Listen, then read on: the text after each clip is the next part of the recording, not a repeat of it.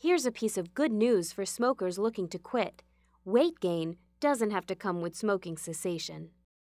Understanding why weight gain follows from smoking cessation can often prevent it from happening. Nicotine is a stimulant and may interfere with the body's release of the hormone insulin. Insulin is vital because it controls the release of glucose, the body's main source of energy. When insulin is blocked and less glucose is released, your body responds by slowing down the hormones that trigger the feelings of hunger.